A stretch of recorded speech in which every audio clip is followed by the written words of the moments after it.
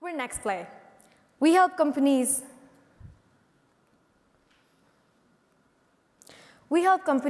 engage, upskill, and retain their employees at scale. Career development is an ill-defined path. Being good at your job is not enough, and it's left up to employees to navigate their own career trajectory and find mentors and sponsors within their companies. Especially women, minorities, and introverts suffer. And I know this because I'm all three. I'm a trifecta here. The workforce is becoming increasingly millennial and increasingly disengaged.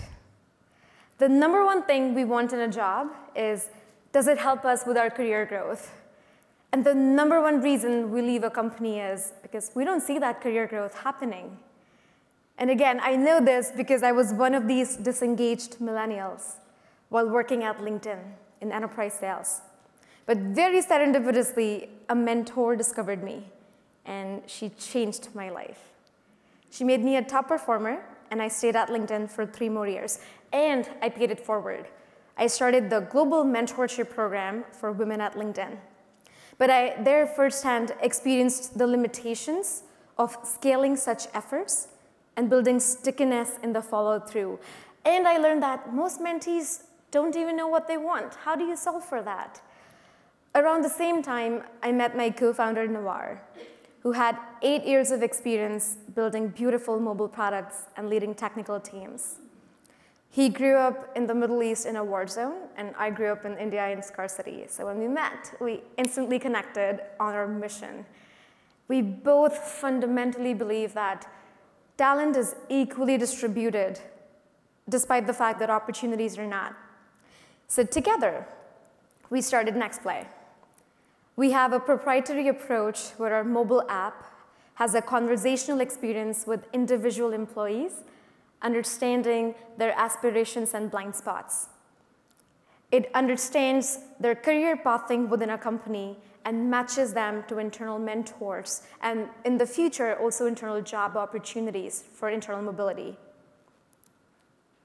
Customers love it. In just a year, we hit $130K in revenue, and 100% of our pilots are converting to annual contracts. And we have $1 million in our sales pipeline. There's a lot more where that comes from, because according to Harvard Business Review, companies around the world spend $356 billion a year on talent development. It's a massive but broken industry. They have no way to measure ROI. Millennials are asking for personalized feedback and growth opportunities, and companies cannot offer that at scale without technology. And globally, companies are losing $30 billion due to employees leaving, plus lost productivity. But now, for the first time ever, there is a tool built for end users and not for HR. We make career growth easy, effortless, and fun. We help the users visualize their career paths in a gamified way. And we match them to mentors, not just based on what they tell us, but also based on the blind spots we perceive from their ongoing behavior. On top of that, we understand that most mentees don't know how to navigate this, and there are a lot of first-time mentors. So we send them intelligent nudges, reminders, and education on their smartphones and their Slack, which is tailored to the individual and their blind spots and goals. After 6 months of working with our approach, users on average felt twice as equipped to achieve their goals, and 25% more employees now strongly recommend working for their company. In the interest of time, I'm going to skip through some of the slides, but our early adopters include companies like Lyft and Asurion. I believe they're in the audience somewhere. And we're targeting fast growth companies with over 1,000 employees. In the general landscape of mentoring and coaching tools, we're different from corporate diversity products like Glassbreakers, as well as marketplaces like BetterUp and Everwise that have mentors outside of one's company. Whereas we focus on internal mobility and institutional knowledge based on an individual's blind spots and perceived goals. Our vision is to be the workforce acceleration tool, and we are bringing together our experience from companies like LinkedIn and our advisors and investors like 500 Startups and LinkedIn's head of engineering. We're about to go raise our seed round, and if anything that I said resonated with you, please come chat with us. Thanks.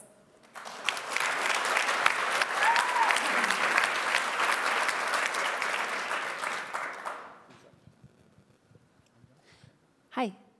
It would be great to know more about what the experience is like for the employee. So can you give us an idea of like who is the target employee, what kind of role are they in, and what kind of, do they get a promotion from using this solution? What kind of outcome do they normally have?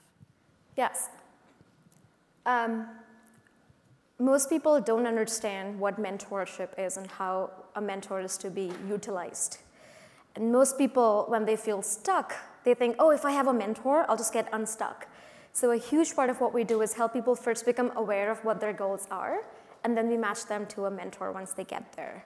That said, we've picked this approach and plugged it into various business environments. So we have a media agency based in Asia Pacific. We're powering their entire high potential program. We're supporting Lyft's women's group, and their mentors are across the board, including their head of marketing, their head of learning and development. So the purpose, the why, is more of a business conversation that we have with the executive sponsor.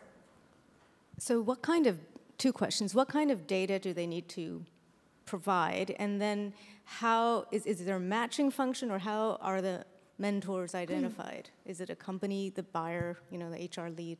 Yes, so our roadmap is to direct this towards tying more and more with company policies, where potentially a mentor can leverage their impact created to get promoted, to become a manager, et cetera. But currently, because we're only a year old, and so we've had mostly pilots at relatively smaller scales with a couple of hundred employees. And so the mentees and mentors are either targeted based on the business need, or they're self-selected mentors. So Charu, I got to say, yes, this resonates, I think, with everybody. Everybody wants more engagement and mentorship and career development. And so the challenge I think you've got is you got to convince us that you're different from all the other companies that have an engagement, enhancement, career development, values, blah, blah, right? And so I needed you to say what I want you to say. Okay, you can say it now, right? So there are all these other employee engagement solutions out there. Every one of them, you know, doubles engagement, doubles positive attitudes, doubles retention. You know, all of these, we hear these pitches all the time. Why are they falling? Why are they going to fail, but you're going to succeed? Yeah, so I think it's an ecosystem. It's a complex ecosystem, and there are startups tackling this problem from various angles, and I hope they succeed. But the companies we are directly competing with, I'll tell you why we're different. So they're essentially databases of mentor and mentee profiles, where all the onus is on the mentee. Right, but okay, mentorship is just one way to improve employee engagement. So your competition is not just all the other mentorship programs. Your competition are all the other employee engagement, career development companies that are out there. Yeah, so again, I think there isn't one solution to every problem. There is a place for BetterUp in the ecosystem where they provide external coaches to managers and above. But the problem we solve for that nobody else has solved effectively for is internal mentorship. Okay. And how hard is that to solve for? What's that? What is your secret sauce? I mean, so if the unique angle is internal mentorship, yes. I mean, then, yeah, we can do internal. What's your uniqueness? Why are you brilliant at internal mentorship, but you know, Microsoft cannot do internal mentorship itself because they don't get it? Is that it? No. So I want to be careful because there are a couple of competitors in the room. And so happy to share more in person, but high level, it's different because we understand the user needs. I've been a mentor, a mentee, and ran a mentoring program. And we've spoken with thousands of end users, and we understand the basic things like how mentorship should be time-bound, and what do you give to a mentor or a mentee, or how the biggest challenge a mentor has is lack of follow-through, right? So how do you automate some of those feedback loops, thank you notes, increased self-awareness using our proprietary algorithms and intelligence about the user. But very happy to chat with you in person, offline. I have a question about, I guess, the market. What percentage of companies you think out there have budget, right, for for employee engagement, retention, coaching?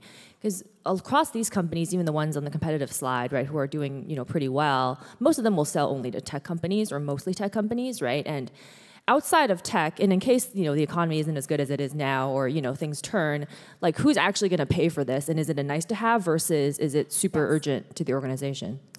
Great question. I've spent the last year trying to figure that out, and I think we're very close to really being able to articulate that.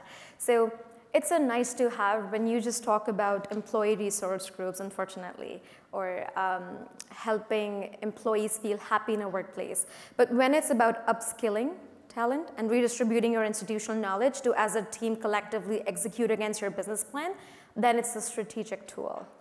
Talking about the budget, tech companies actually have the smallest learning and development budgets.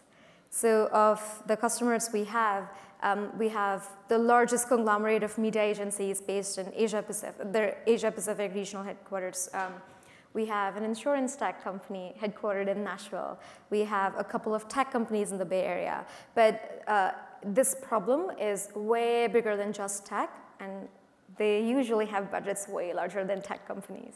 Thank you, Charu. Thank you.